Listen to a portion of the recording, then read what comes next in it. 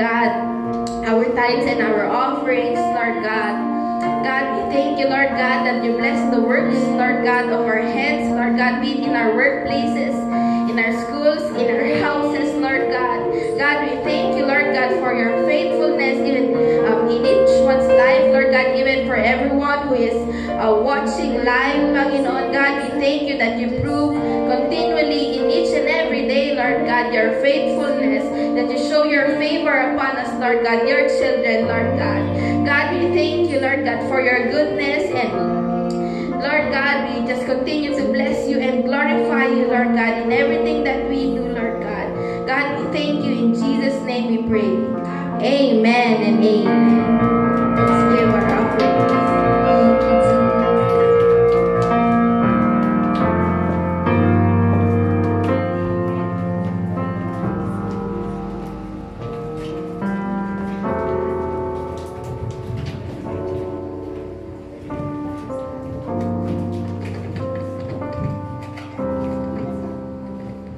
Amen. The Lord bless you for every offering and every love gift that you give. You are sowing on the right ground. Amen.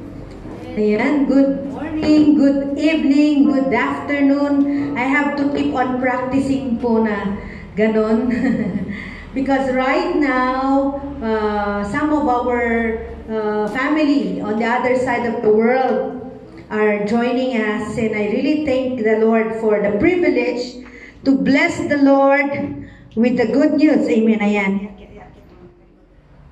Pwede pala eh. Hallelujah. Amen. I'm overwhelmed with the joy of the Lord. Amen. Palakpakan natin ang Panginoon. God is so good. Hallelujah. Father, we just bless you in this atmosphere of praise and celebration. Amen. Panginoon, we just want to bless you. Hallelujah. Oh God, thank you. Sige po, I want us to take a deep breath right now. Just take a deep breath. And say, thank you, Jesus. Thank you, Lord. Thank you, God. Amen. I bring you good news, good news, good news. Amen. Hallelujah. This is actually already the second service this morning. We were at Maharlika, and I'd like to greet and congratulate Laverne, Sister Laverne Bergonia, na nag-open po ng kanyang salon. And we dedicated it to the Lord, and I thank God for this wonderful new family and for the life of Sister Venus and Brother Richard, and also the Mabalot family. Amen. And I thank God also for those who joined us for a evening to midnight prayer last Friday. Amen. Alam niyo ba, after we prayed, there was an earthquake that took place. Amen. Hallelujah. I don't know, but I have been praying with some people with you. You know whom I praying with. And I pray with you in the middle of the night, and actually in the morning we see immediate results. Hallelujah. Hallelujah. Oh my God, I thank the Lord for every prayer partner, our covenant brothers and sisters who stood with us from the start to the end. You know, I just sent an invitation. I did not know who will come. I did not know. But when God sends you extraordinary men and women of God to come alongside with you, the work that you are about to engage must be serious at hindi siya just. Amen. Hello? Amen. Amen. And I was just like Elisha, the servant of Elisha, na sabi ni Elisha sa kanyang servant, open your eyes and see. And when the servant of the Lord opened his eyes, nakita niya the chariots that was surrounding the mountains. Kasi the servant of Elisha was in fear, because he said to Elisha, Master, we are surrounded with enemies. They are coming towards us. What shall we do? And lo and behold, the men of God said, open your eyes that you might see that those who are with us are more than those who are against us. Amen. Hallelujah. Amen. Today, I thank God that we have been hearing the alarm of the Lord. We have been responding. Tumutugon tayo dun sa pagtawag ng Lord. Sabi ni Sister Cora last time, in a dream, napanaginipan niya si Ama blowing the shofar on top of the mountain. And the families that could hear the sound of the shofar would gather and pray together. And that's the very purpose po ng shofar. The shofar, when it is blown, it's an alarm for harvest, it's an alarm for celebration, but it's also an alarm for war. Hello? Hello? And this morning, I want to tell you, mga kapatid, brothers and sisters in the Lord is still blowing the trumpet in Zion. The Lord is sounding the alarm. And He is mobilizing watchmen to do the mobilizing, to sound the alert level. Amen. Because many of us, we have just accepted the status quo. Many of us has just remained where we are. We have forgotten who we are. We have forgotten what we have. We have forgotten what Jesus did at the cross for us. And it's time to sound the alarm and remind the body of Christ that, hey, all authority in heaven and on earth has been given unto you and me. You will walk with power and dominion. Sabi ng Panginoon, amen. Hallelujah. Some of us, we have just accepted na parang our lives can just be this way. No. Hello. I bring you good news. You don't have to stay the same. God is a progressive working God. And God is working if you will only allow Him to use you, to engage you in His army. The battle is the Lord's and the victory belongs to us today. Hallelujah. Amen. Hallelujah. Let's open our Bibles today. Sabi ko sa Lord, what will I share today? And I've been receiving encouragement from Sweden, from California, from Caribbean. Ganyan lang naman mga people who don't know what we are going through. People who don't know what I am going through. But they would send me a message and a word from the Lord. And I thank God that we have learned that when we were younger, we have learned to listen to a covenant sister. That it's not only her na nagsasalita or speaking, but with honor, you know that the Lord is speaking to that person, to you. Amen? Amen. Sabi sa akin ni Grace, Ate Noemi, take your position. We are still at war. Ate Rose is doing her part in Sweden. Ganyan. Sabi ni Janet, Ate, our struggle is not flesh and blood. And I thank God, I've heard those words. I've heard those words. Again and again.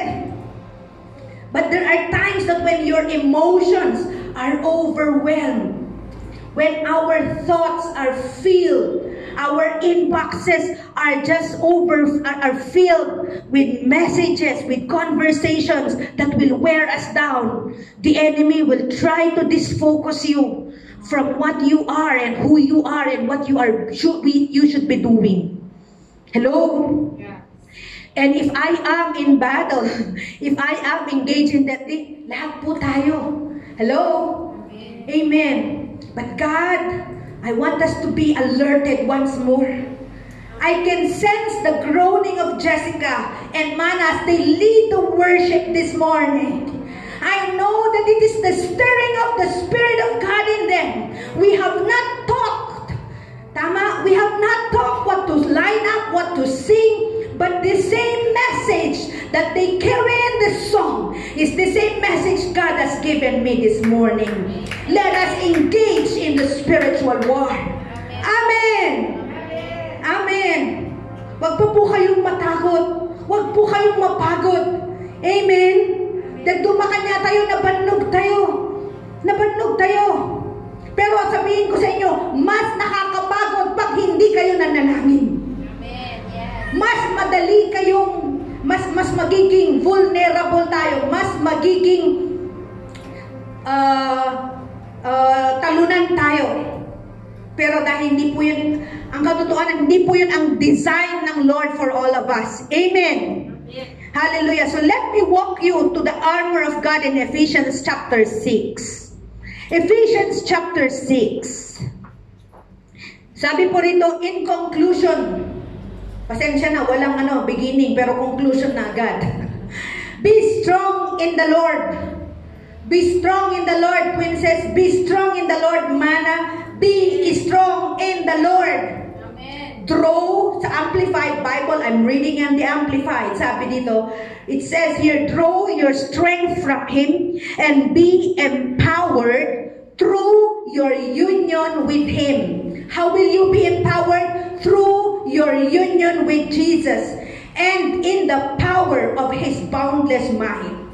Verse 11, put on the full armor of God, for His precepts are like the splendid armor of a heavily armed soldier, so that you may be able to successfully stand up against all the schemes and the strategies of and the deceits of the devil. Verse 12, for our struggle is not flesh and blood. Sabi mo nga, not flesh and blood. Not flesh. Come on, you have to say it more. So that you will not look at your father as your enemy. You will not look at your auntie as your enemy. You will not look at your boss as your enemy. Our struggle is not flesh and blood. Amen. Sabi niya doon, but against rulers. We're fighting rulers. Against the powers. Against the world forces. Hey, look at me. Listen. Wake up.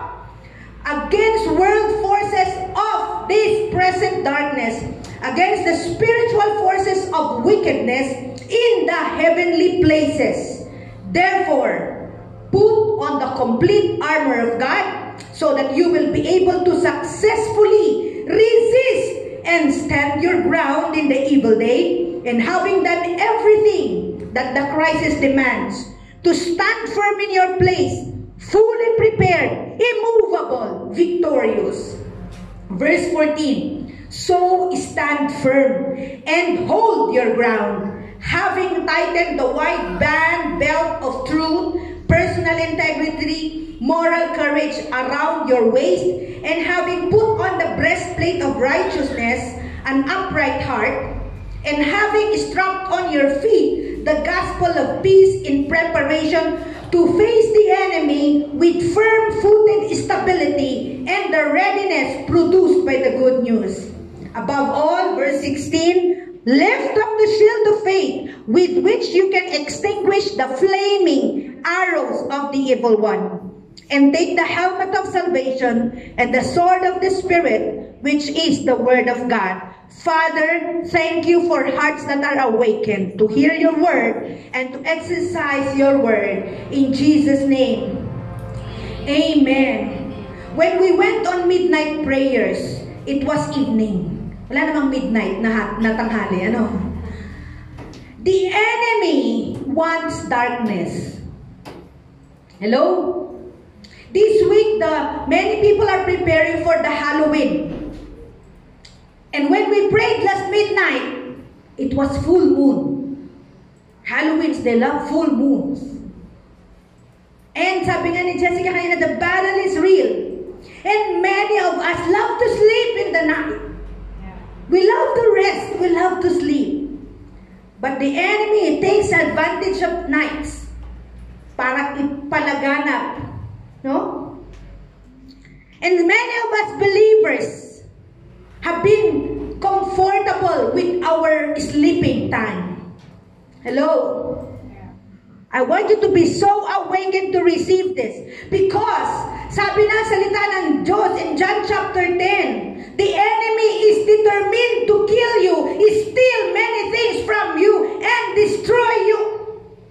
Wala siyang ibang balakid kundi to kill, steal, and destroy everything that the church, everything that the people have. Hello? So if you are being confused, the enemy stole your peace. your joy. Yes. And you have to take it back. Don't remain downcast. Hello? Because there is hope. Amen. The believer's life is designed victorious. Hallelujah. Dinisign ng Lord have the power and dominion. Hindi sabi ng Lord na sometimes your life will be down, sometimes your life will be up. No, the Lord promised in this world you will have troubles, but lo, I have overcome the world. Connect with Him who overcome the world and you will overcome. Amen. Hello, amen. Amen. So the truth is we are at war. I want you to touch the elbows of somebody and say, come on brother, come on sister, we are at war. Hallelujah. Thank you Jesus. Then don't be afraid. Huwag po kayong matakot. Nakakatakot naman si Pastora. Bakit na naman warfare? Alam niyo ba, hindi pumupunta sa bakbakan ang isang bata. Mag-e-enroll ka nga muna. Amen? And you will have to undergo training dyan, di ba? Hindi basta-bastang training. Yung mga pagtitiktok, hindi pwede dun sa battle yun. Hello? Yung mga pabibi natin, hindi pwede sa battle yun. Come on! Am I speaking to a church that is going to war? Amen! Sabi, pwede bang hindi sumali sa war? Sagot ng 2 Timothy chapter 2 verses 3 to 4, if you can post that, Jess. Sabi ni Apostle Paul, like Jessica was sharing a while ago as well, suffer hardship, sabi ni Paul, with me as a good soldier of Jesus Christ. Saluduhan mo yung katabi mo. You are alive. I bless you. I celebrate you. Amen. Amen. No soldier in active service entangles himself in the affairs of everyday life. Wala daw sundalo na busy sa spiritual war, busy din sa ibang mga bagay. Hello? Sabi niya, so that he may please the one who enlisted him as a soldier. So si Lord mismo, the moment you receive Jesus, come on, the moment you receive Jesus, how many receive Jesus in their hearts? If you receive Jesus, you are enlisted in the army of the Lord. Amen. And the army of the Lord is God's victorious army. Amen. Amen. Amen. So no army can wage war successfully without fighting a force that keeps rank and file. No army can wage war without respect for their officers and obeying orders.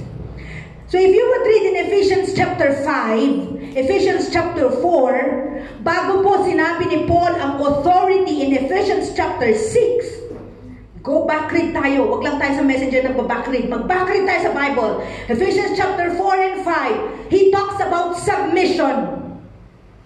You want authority, get submission. Authority comes along with submission. And Ephesians chapter 4, Paul encourages us to submit to our parents. Ephesians chapter 6 verse 1. Husbands and wives submitted to the Lord, submitted to one another, and wives submit. Servants submitted to their masters. We submitted to our leaders. So before and in any exercise of authority, one must know that there needs to be a recognition of the delegated authority ng Lord. Hello?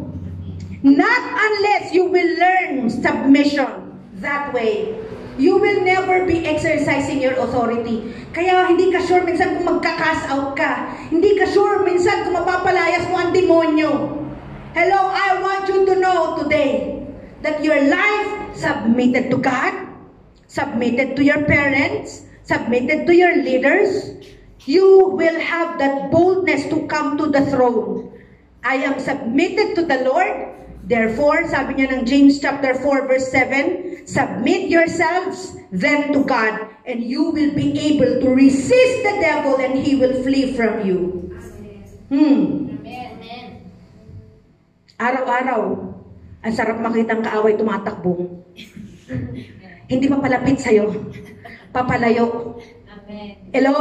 Amen. Amen. Sabi po ng isang witchcraft na dating witch na nag-testimony sa Sidroth, you can watch it. The reason why nagko-costume daw ang mga during Halloween's, ang belief ng mga Satanists is when they put on that Halloween costume, the enemy, the devil, will know sino mga kasama nila. And sometimes Christians wear Halloween costumes. Sabi ng mga Satanists, at least one day sa buhay ng mga Kristiyano, nag-worship sila sa demonyo. But let it be an eye-opener today. The Lord advanced us. In the midnight prayer, I forgot that it's Halloween time. I did not also know that it is full moon. So when we were praying, we are sounding an alarm on the enemy's camp. Amen. Napupulabog ang kuta ng kaaway. Amen. Kaya naman pagdating ng alauna, lumindol.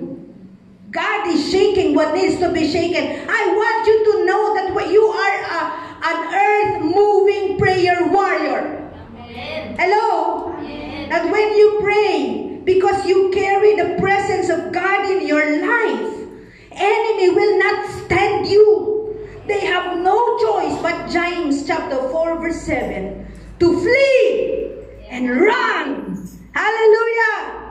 Some of us, we have been comfortable. We have not been casting out. They have been resident. They have not been visitors. They have been there in a stronghold. And I want you to rise up today and open your eyes and identify what you need to resist, what you need to refuse, and what you need to cast out.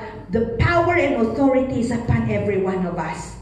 Amen? Amen. Amen. And obedience is the foundation of who we are in Christ and a key to spiritual warfare.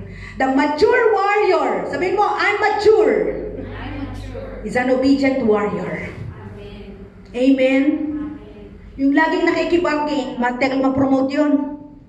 Kaya kung ang pinasabi sa'yo na 20 push-ups, di ba, Jen? Magpupush up ka na ba? I pray that you will be able to stand the military training that you are in. Because then you can more relate to a spiritual war that we are in. Amen? So it's also good to really undergo a training na ma-discipline itong flesh. Ma-discipline tayo. No? So, a mature warrior is an obedient warrior.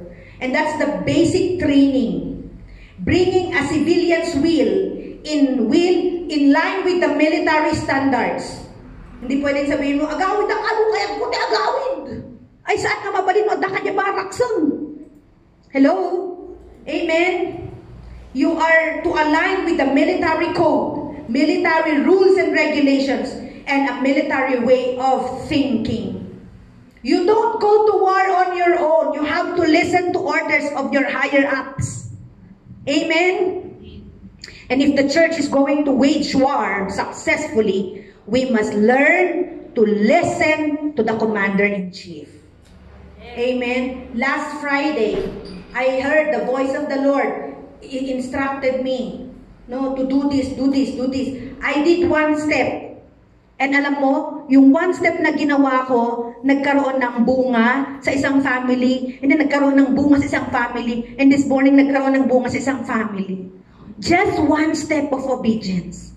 You just don't know how far the Lord will take that obedience. Amen? Amen. Hallelujah. And number 2, be strong in the Lord.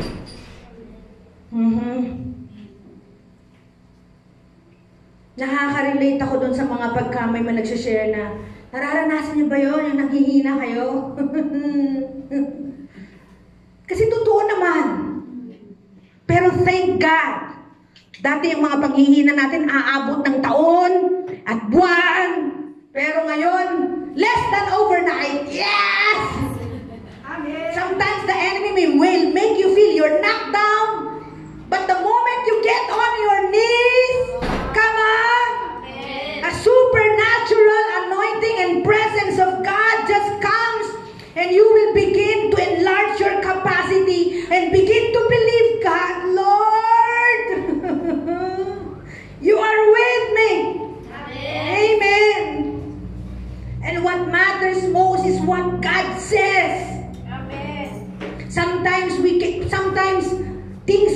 true. You are this person. You are this way. You may have failed. Yes. Thank God I can run to my Father on my knees. Yes. And He will say, anak, let me lift you up. Anak, let me take it. Let me help you. Ang sarap makapartner ang Lord. Amen. And I want to tell you, this ministry has been birthed in the ministry of prayer. Ang aming pong eldest na anak, pinangalan namin na prayer warrior dahil nung naglilihi ako at wala akong makain, inallow ng Lord for me to fast and hunger for Him and be soaked in the ministry of prayer. Kaya lang, the ministry of prayer is the most uncelebrated ministry. Do you know that? Because many do not feel comfortable praying long. Sasabihin nila, ganun ba kahirap i-reach out si God? Kailangan mo mag-pray ng mahaba? Of course not. But God has endowed Himself to men and women who would stand in the gap, who will unselfishly cry out before the Lord. And time again, we have seen God raising men who would stand and cry before the Lord. There's only one person who cried for a nation, and a nation was changed. How much more tayo? So guys, I want to encourage you. Maybe some of you have been doing extended prayer and fasting. And sometimes you have no one to agree with.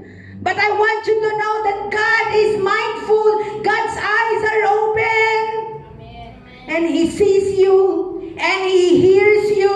And He is sending aid to come alongside with you. Amen. Because if you don't receive this, you cannot empower others as well. And the enemy hates the ministry of prayer. Hello? Because when you are in the ministry of prayer, before the Lord, you are hidden in Christ. Amen. And when you are hidden in Christ, the enemy cannot find you. And if he cannot find you, he will do otherwise. He will touch your family. He will use your boss. He will use your finances to try to get your attention again. Amen. Sabi mo sa katabi mo, ang kaaway papansin. Sabi ng Lord, Psalms 121, sabi ni David, I lift up my eyes to the hills. Where does my help come from? My help comes from the Lord, maker of heaven and earth. Amen. Come on! Amen. I like that song. When you call on Jesus, mountains are gonna move. Yeah. Because He'll move heaven and earth too. Come rescue you when you call. Call upon His name.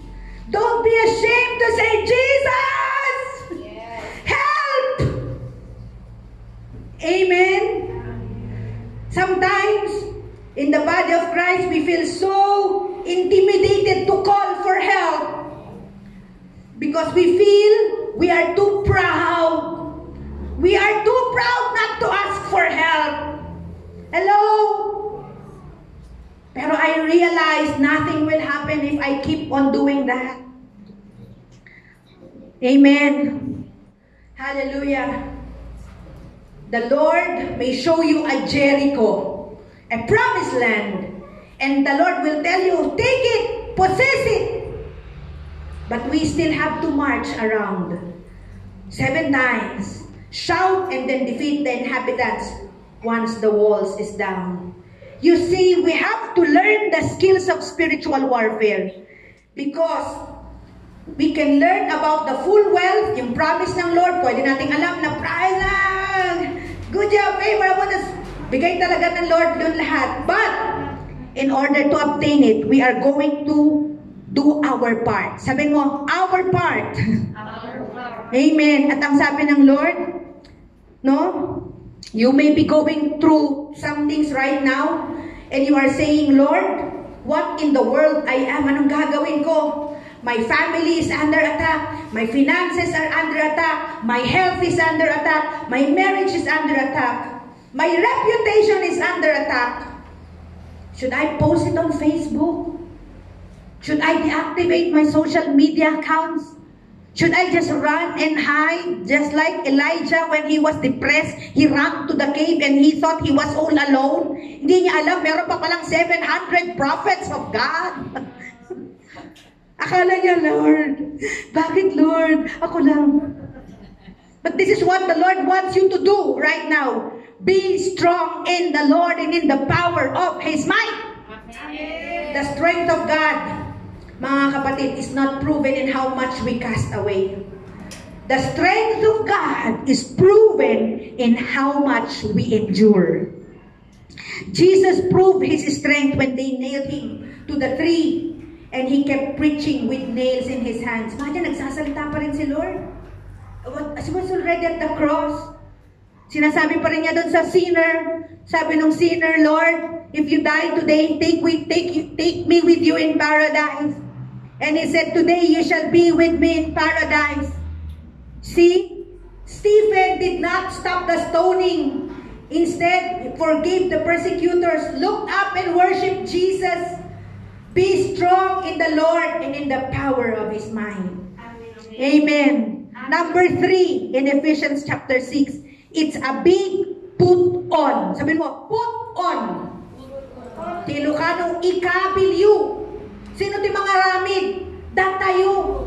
It's an act of will. Datayo ti mga ramid nga mangikabil. We put on the armor of God.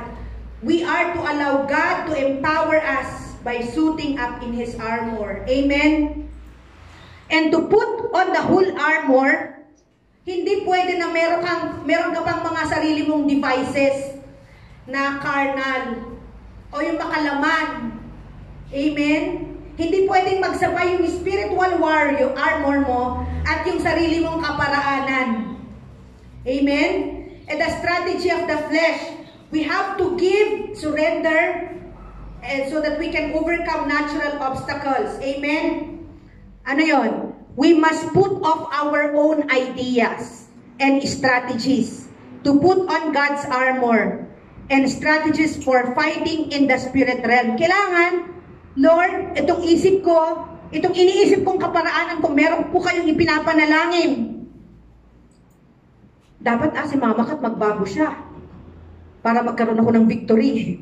That is your own thinking. You have to surrender that to the Lord. Amen? We must take off lies to put on truth. We must put away sin to put on righteousness. We must cast off guilt and death and put on salvation and eternal life. We must get rid of strife and division and put on peace. We must put off doubt and unbelief and put on faith. We must put away ignorance. So kinakailangan talaga, we have to feed ourselves para hindi tayo magsasabi, ay, sorry, hindi ko alam. Ay, ganun ba, Lord? Ay, hindi ko alam. Pagdating po sa batas, pag meron tayong sinuway, sasabihin ng batas, ignorance of the law is no excuse. No nalabsing mo, itilintag, no anya iti maipataw kanya, maipataw ken ka. Ang mumantilintag kanhaan.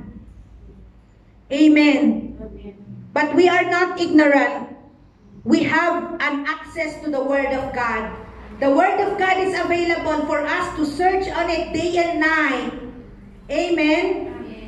And we have a local church family that we can share the truth that we are receiving so that we know that we are feeding on the right food. Amen. Number 4 sa Word of God, sa Ephesians chapter 6, is to stand. Sabihin nyo, stand. Stand. Paano ba tayo tumayo? We stand surrendered. Amen. We are not in the position to fight back, but we are in the position to surrender sa Lord. Bang klase ang army ng Lord eh? We don't fight the way the world does. Hello? We don't fight like the world does. When the world will say, get even. Apa, isuda lang, si kamuta.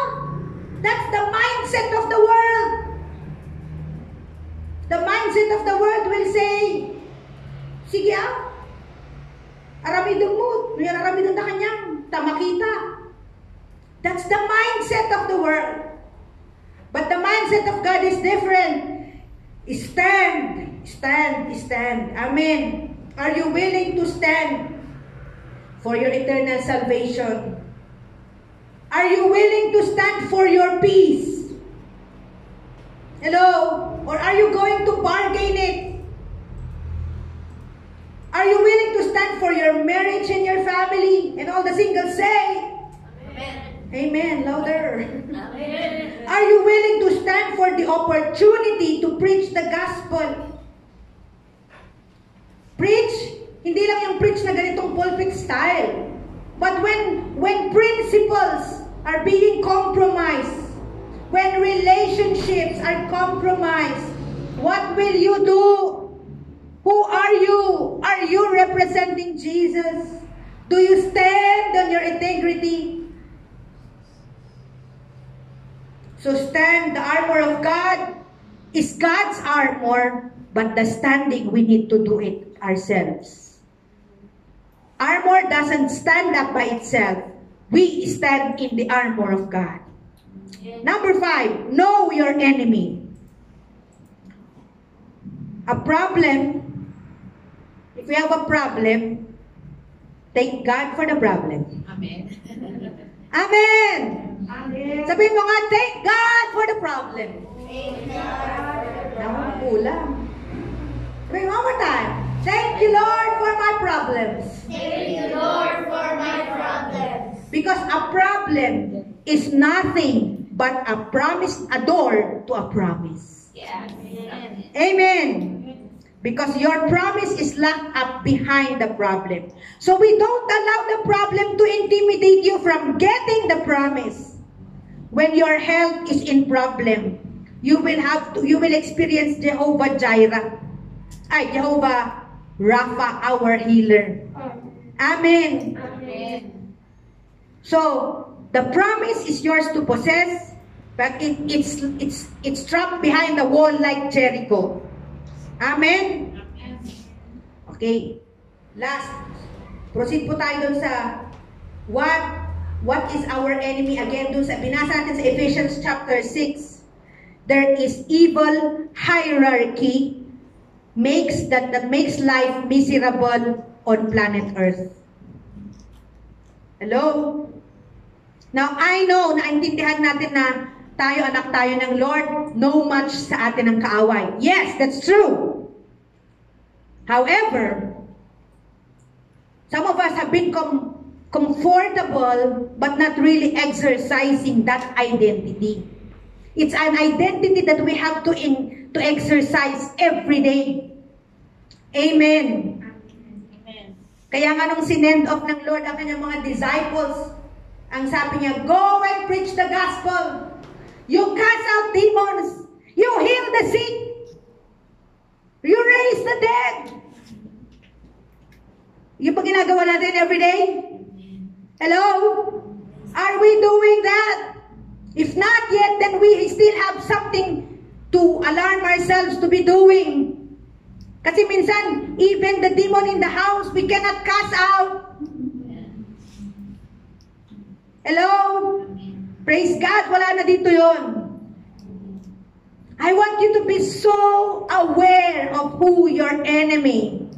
But you are more than being aware of the enemy, you are aware of the Holy Spirit in your life. Amen. You know, when the Holy Spirit is in your life and you are so aware of the presence, ever indwelling presence of the Holy Spirit, you don't go find the demons. It's just very obvious. Hello? Amen? And even the enemy recognize you, the power and authority you have. So, no matter what people do to us, we must be mindful that they are not our enemy. We are never to seek revenge. Amen?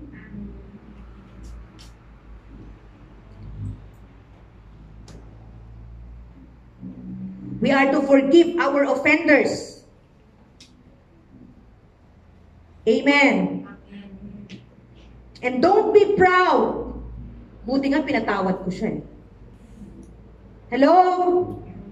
We're not proud. We forgive because it's just the weapon that the enemy doesn't want you to exercise. Hello? When you build relationships, the enemy doesn't want. So he wants to keep using people to divide people. I pray that we will just be so alert that we are ministers of restoration and reconciliation. Amen. Ito pong nakita ko, if we will not operate in that ministry of peace and reconciliation, you don't know where you stand, the enemy is going to play with you, and you will end up being very confused. You don't have to be confused. You just have to be true. You just have to be sincere before the Lord. Stand your ground. Stand in His principles. Stand in the breastplate of righteousness and truth. Amen? Amen. Sabi ng Romans 12:19, Dearly beloved, avenge not yourselves, but rather give place unto wrath, for it is written, Vengeance is mine, I will repay, says the Lord. Hebrews 10:30 and 31, Vengeance belongs to the Lord, I will recompense, says the Lord, and again, the Lord shall judge His people. And it's a fearful thing to fall into the hands of the living God. So how do we battle when people hurt and wound us and seek to destroy us in some way? Alam niyo ba ang assault ng kaaway is mental attack? Hello? So, he assaults our minds with evil, deceptive thoughts and count on the fact that we will believe to be our thoughts and we will accept them. And we forget that primarily the battle is fought in the mind. So, in reality, ano ulit ang ating battle? Not flesh and blood. Amen? So, if you keep on struggling with people, listen, you will continue to hurt yourself and others. But what will keep you straight and focused in spiritual warfare is to remember at all times that people are not your enemy. Can I hear an amen? Amen. Amen. So finally, the armor of God. Let's put on the armor of God. Because your battle is with the enemy, the Satan, and his demonic forces. Pag nakakaramdam ka ng discouragement, it's a force that you feel imposed on you. It's a demonic force. Hello? But you are mighty. You are mighty. Amen. Amen. Soldier of the Lord. Yes. Every piece of the Lord, yung sinabi niya na armor, the breastplate of righteousness, the belt of truth, kanyon, name it with me, the shield of faith, the sword of the Spirit, ano pa? The gospel of peace. Alam niyo ba, lahat itong armor na to points to the identity of in Jesus Christ. Amen? Each piece is a mirror image of a spiritual truth concerning who we are. Pag sinabi natin, nasanay kasi tayo sa image ng, na sundalo, Roman soldier. When Apostle Paul sabi niya, Ephesians 6, put on the belt of truth. Truth. You know why? Kasi itong belt will cover or will handle yung costume. Yung suot mo para hindi makita yung reproductive organs mo. Hello? The truth will cover shame and the organs, the reproductive organs. Amen? The belt of truth. The belt of truth is being brutally honest with ourselves, and it is often difficult. Truth is the foundation of the entire armor. And if we do not get healed, sabihin mo nga healed. and delivered in these weak areas of our lives, the devil will use them to divert us from God's plan and eventually destroy us. The loins na sinasabi dito sa Ephesians chapter 6, to gird up your loins, barigusan nyo, dagitoy, represent our private areas of our bodies. When we allow the Holy Spirit to deal with the deception and lies sa buhay natin, all the secret places na tinatago natin, no one, when we allow God to heal us, we don't have to live in shame and embarrassment. Amen. Hello? Amen.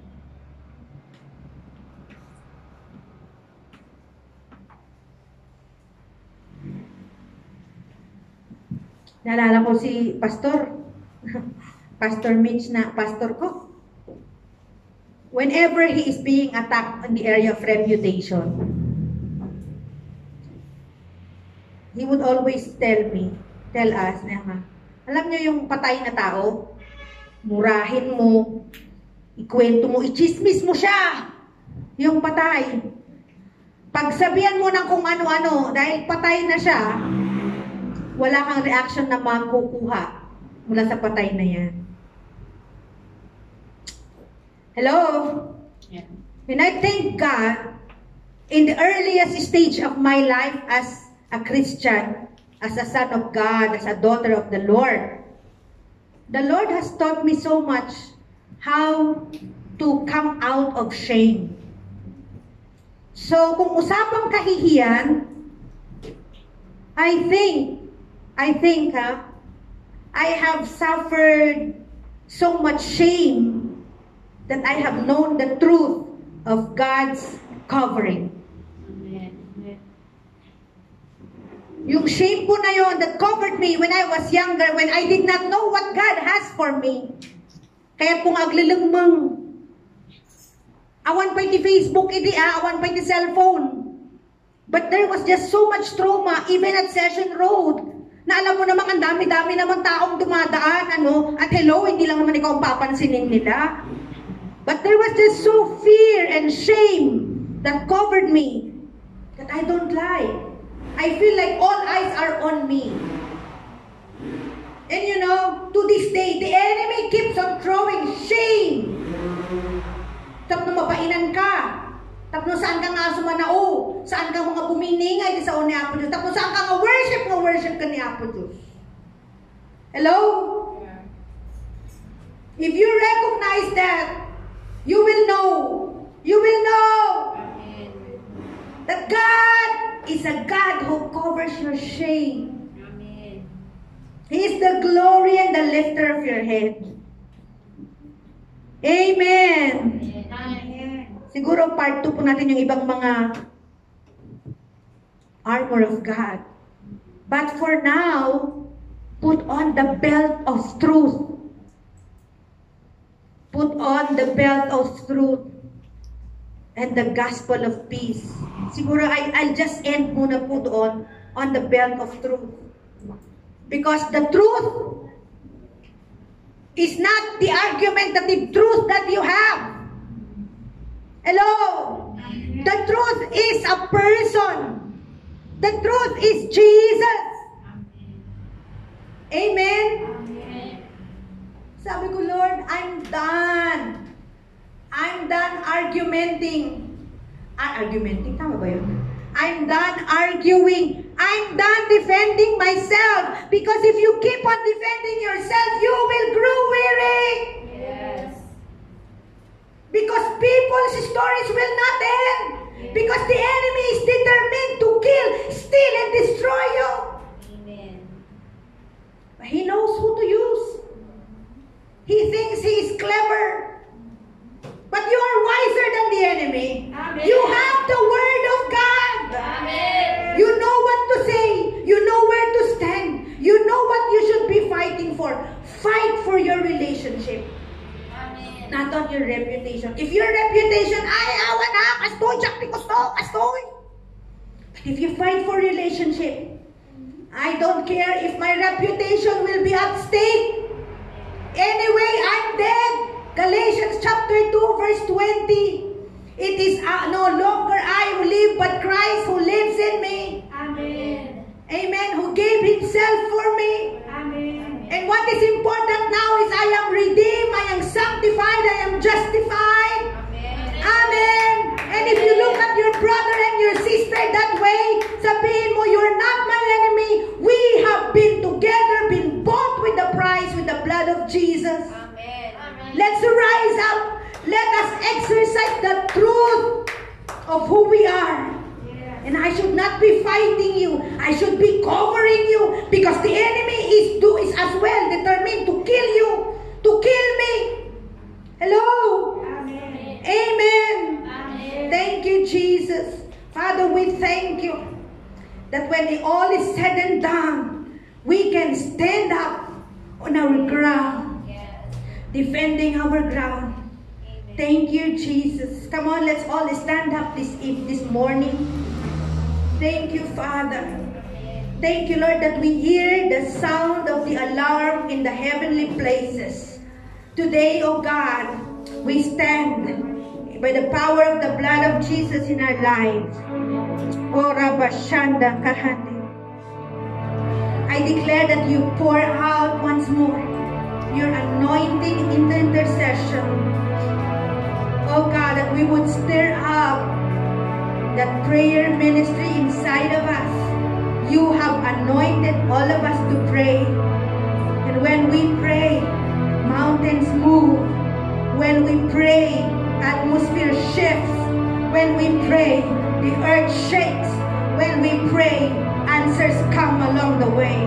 When we pray, we know you are never late. You are always on time. When we pray, our hope is renewed. When we pray, our minds are renewed. When we pray, oh God, when we call upon you, and when we submit ourselves to you, we can resist every work of the enemy. We can identify what belongs to you. Hallelujah. Today we declare in the name of Jesus. Hallelujah. Oh, Rabashiketahane. We stand surrendered before you this morning, oh God. Come on, can we have that song once more, Mana? Victor's crown. Lift your hands to the Father. Pray in behalf of your family today. Pray in behalf of your family. Pray in behalf of this city. Pray in behalf of this nation. Pray today and say, God, you hear me.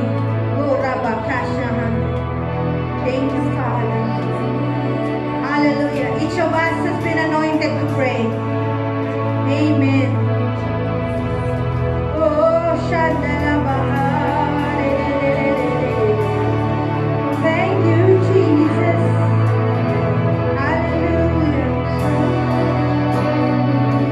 Amen. Let's lift our hands to the Father.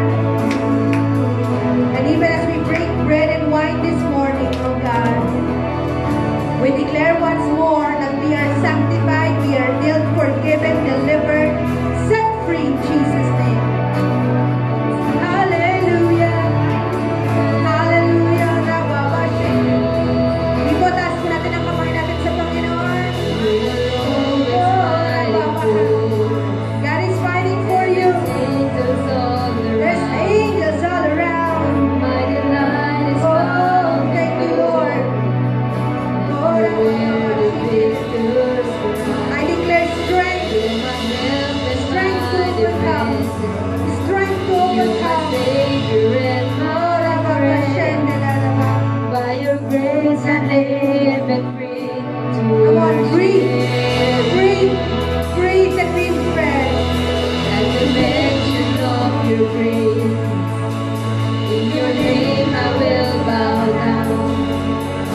In your presence fear is silence, for you wear the victor's crown.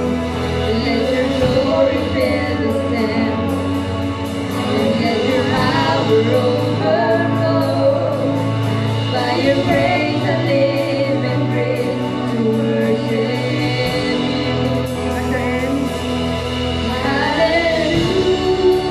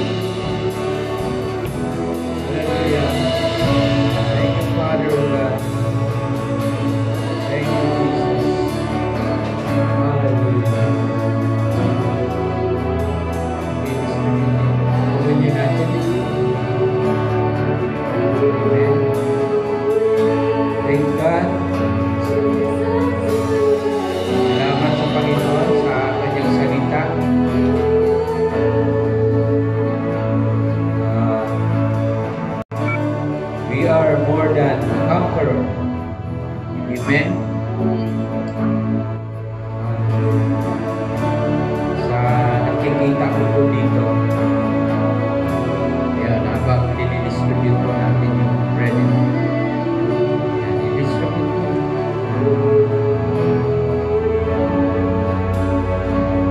Ang tanong kasi dito, sino yung madalas na inaatake ng